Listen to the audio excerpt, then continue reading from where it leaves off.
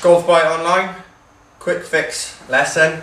We're looking at the grip today, how to improve that grip of yours. Okay, we're in search of the perfect grip. So firstly, we'll take the club, I'm going to grip it in our left hand first. Make sure that the club is gripped in the back 3 fingers. If it's in the palm, you're just not going to be able to release the club head through impact. So if it's in the back 3 fingers, it allows the hand to become a little bit stronger and then release through impact. So left hand on first, should be able to see at least 2.5 knuckles from your setup address. Okay, so make sure as a guide when you're on your own at home that you can see those 2.5 knuckles.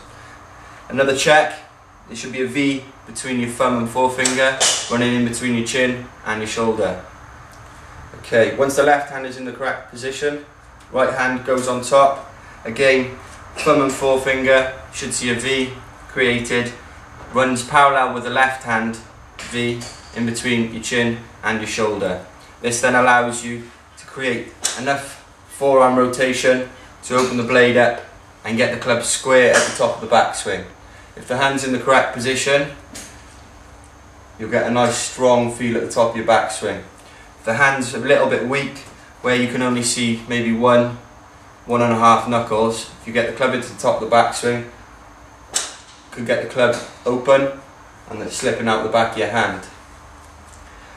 If it's a little bit too strong, get the club that little bit close at the top of your backswing, again not supported with your thumb as the left hand's not in the correct position. Right hand, if the right hand tends to sit underneath the shaft, again it becomes strong. You pick the club up with the right hand, getting the club face closed at the top of the backswing as opposed to square. I'm just going to hit one with a neutral grip. Hopefully the flight will be straight, no curvature on the ball, showing that the neutral grip is, you've got the correct position.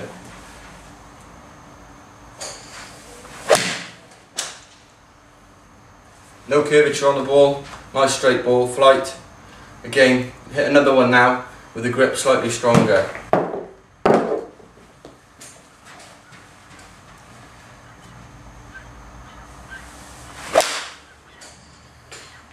Right to left ball flight, quite a lot of curvature.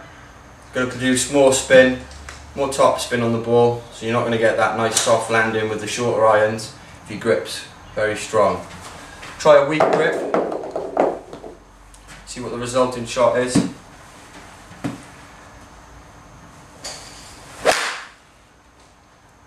Feels like there's a lot of forearm rotation resulting in a left to right ball flight. Okay, so that once again, the neutral grip, left hand, grip it in the back 3 fingers, making sure you can see that V running in between your chin and your shoulder. 2.5 knuckles visible. Right hand on, V with your thumb and forefinger, parallel with your left hand V, running in between your chin and your shoulder. Okay, that will result in the neutral grip and the neutral ball flight.